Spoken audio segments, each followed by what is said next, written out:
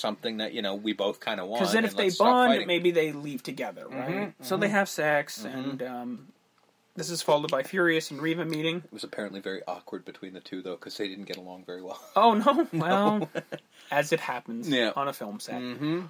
Furious and Reva meet for coffee. Yeah. I think he has a cafe au lait. Yeah. I still don't even know what that is. I forgot to look it up. I'm sure I won't like it.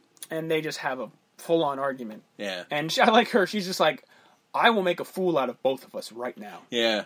I do like that, because he gets up and is like, I'm not going to listen to this. She goes, sit down or I will make a fool out of both of us right now. And he's just like, all right. You drink your cafe au lait. Yeah.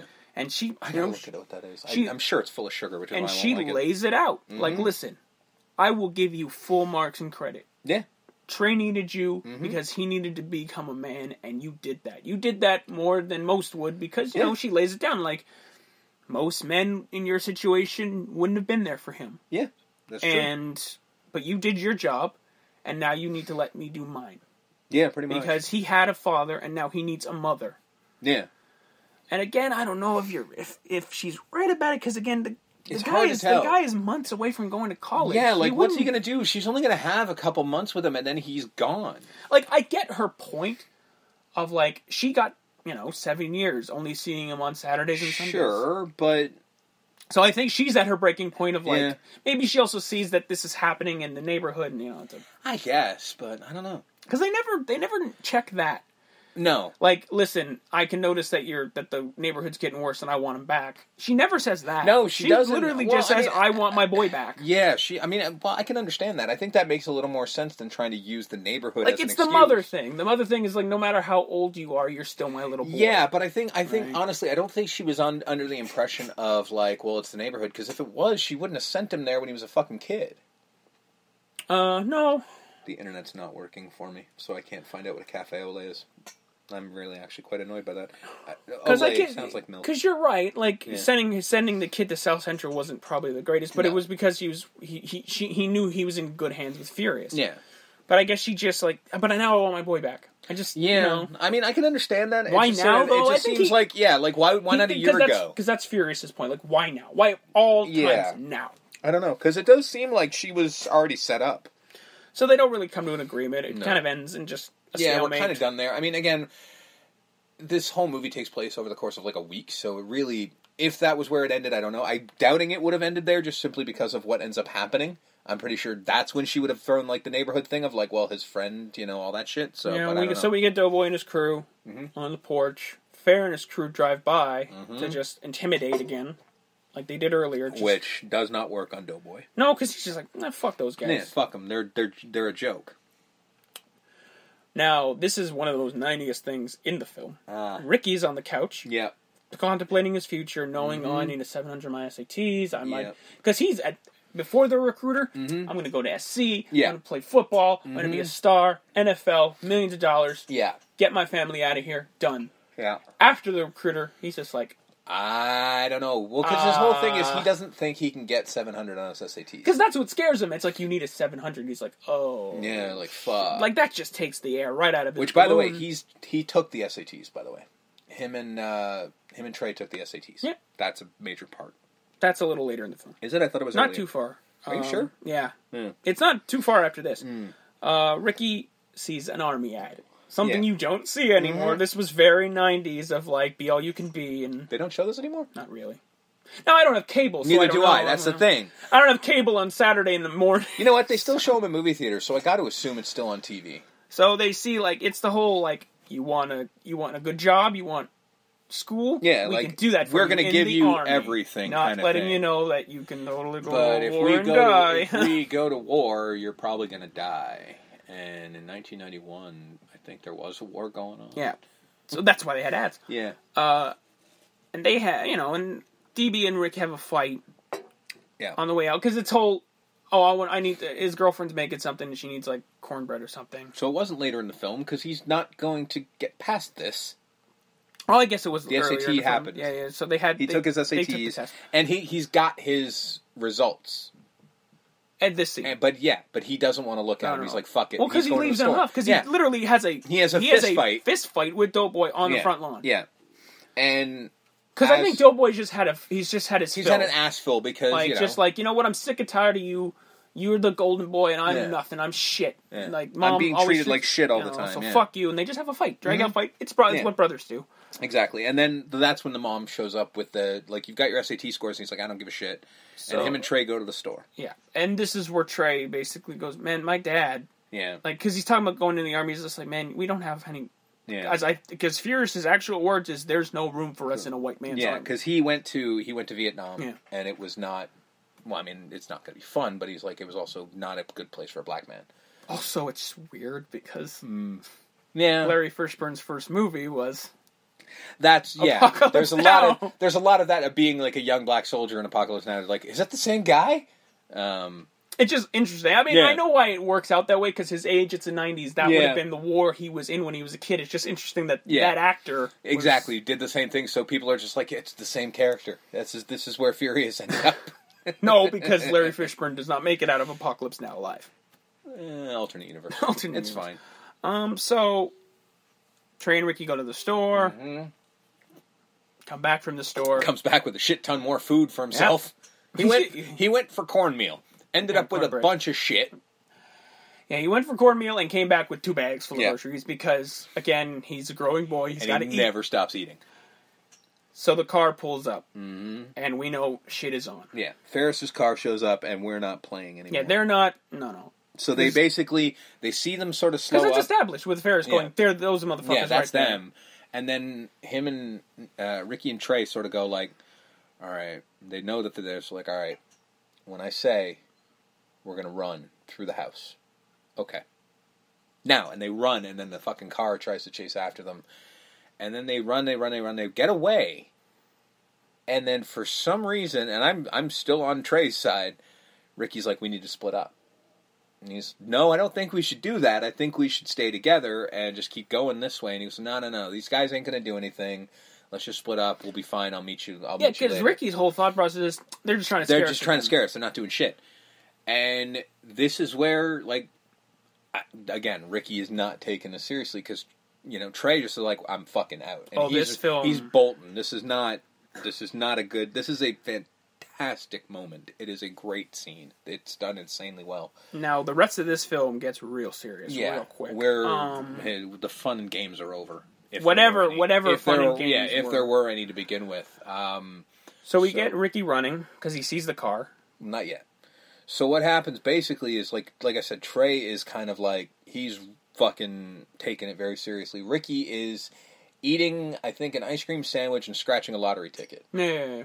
And then the car because he thinks he gets away. Yeah, and then the car pulls up. And And he's they- out in the open, too, which proves that he's not paying attention. And they somehow end up roughly in the same alley. Just Yeah. further apart from each other. Well, because what happens, I think, is that, like, because again, they're going the same direction. They're trying to get to the same place. So, Ricky, I think, my guess is Trey sort of cut around the long way. And Ricky stopping gave him plenty of time to catch up. And then that's when you see the car pull up. And Ricky doesn't even notice. And I think at this point, Doughboy and his crew know what's up, and they're trying to run Well, that's the thing, because they towards see them. the car. Yeah, so They they're see the car, trying and to they're just trying to catch up, and he but just they're on goes- foot. Well, Yeah. they take his car, and I think Chris just tries to go quickly in his wheelchair. Exactly. And, like, Doughboy's just, like, literally sees the car and just goes, oh, shit, Rick. And they jump in the car. And then this is, again, where Ricky's sort of, like, just not paying attention. And I think this is where, like, the car pulls up and also Trey happens in the same alley. And literally just screams, just Ricky. Ricky fucking hears, sees what's going on, drops the shit and starts running. And Ferris pulls out a shotgun and bang, right in the back, like the lower back. And Now, then, I mean, logically speaking, the distance he was, yeah, it I don't would know. have, with a shotgun, no. but still, hits him. Yeah. And it's, like, the effect. Yeah. In a movie that's only $6 million, like, is It's impressive. really well done. It also helps that it's slow motion. Yeah, like, scarily realistic. Because, Yeah. it literally goes right through him. Yeah, and the the squib goes off, and it just and it's boom. just boom. It's like an explosion through his stomach, and then one more shot to finish it off. Because I think he staggered, hit him twice, hit Yeah. him a second time, and then he falls. and he's out. And they then drive off. They drive off, and Trey runs to him, catches him, and like he's just freaking the fuck out. And this is when Doughboy rolls up, and he has... At first, I was like, I don't know if it's a good reaction, but no, this actually works. Because it's not over the top. No, it's he not doesn't angry. freak out. He just sort of goes, fuck. Like, he knew what happened. He knows what's going on. He's just like, fuck, I was too late. And he doesn't panic. Because he's not the guy. He's not. He's hard and all that, right? And so and this is not the first one he's seen. Now, mind you, first brother, sure, but not his first friend that's gone down this way, I'm sure. So he's just like, fuck, this happened, and now here's my life, and I gotta take him home and all this shit. Like, it's not a panic of losing a brother, it's a panic of everything I have to do now is going to be about this. Now, I know for the, like, I guess thematically for the scene, it makes sense. Mm-hmm. Why do they bring him home? Because there's nothing you can do. Because there's nothing you can do, right? And you know that the mom's going to want to see him. His girlfriend's going to want to see him. Because they drive home, they carry him in, they put him on the couch, and then just the scenes after scenes of his girlfriend with the baby first, and she just... I love her reaction because it's slow. It's not immediate. Oh, no. It's just looks, processes, and then just immediately. She has a moment of like, what the fuck is going on? What are you doing? And then that's when she sort of like the realization hits. And the mom has the exact same reaction of like, what's going on? What are you all screaming? And then it's like, oh my god. And then Ricky! Yeah, like the favorite son is gone, and she has the reaction you would expect, where she basically blames Doughboy. Before that, I love is baby, wake up. Yeah. Because her brain cannot process that he's dead. Like, no, he's fine. Just baby, wake up. Just wake up. Please wake up. It's mom. Yeah, just wake up. Get up. And she doesn't, and he, of course, doesn't. And then, like... Then she turns to Doughboy. But Doughboy tries, and I do love this. He tries. He's like, give me the baby. Yeah. And she's not, and he's like, the baby doesn't need to see this. Yeah. Give me the baby. And then that's when mom is just like, this is your fault. And he's like, I didn't do anything. And he didn't. Yeah, legitimately didn't. He didn't. This is, and he's just like, I didn't do anything. And she keeps hitting him, and he's like, I didn't do it. And then Trey freaks out, and just... Well, he's covered in blood. Yeah, he's head to toe blood, and he's just like, fuck this. And he leans over to Doughboy, and he's just like, my house, 5 minutes. And then he walks out of the house, and like everybody at this point is gathered around, including his girlfriend, who is just like, what happened? He's like, go home. What happened? Just go home. And he goes into his house and immediately goes to Furious's room. And Furious, like he hasn't actually shown up yet. And he goes in to grab the gun. And Furious... Because it's Furious mainly going, just go home, Brandy. Yeah. I got this. I have him. He pops in and is like, I've got this. And then he tells her to go home, which of course she doesn't. And he's just like... And he gives the fatherly advice. Like, he has the gun. He's like... Because he brandishes the gun. He's got the gun. He's just like, so what, you're hard now? You're a fucking tough guy? Big man? Because you got a gun? You gonna shoot me? And he's standing in front.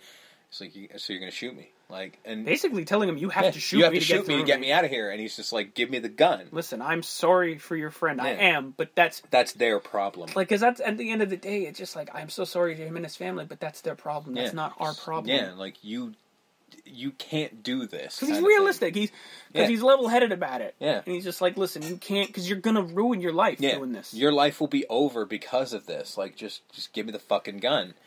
And which he eventually does. Acquiesces, give him the gun. And Larry Fishburne has a fantastic look after.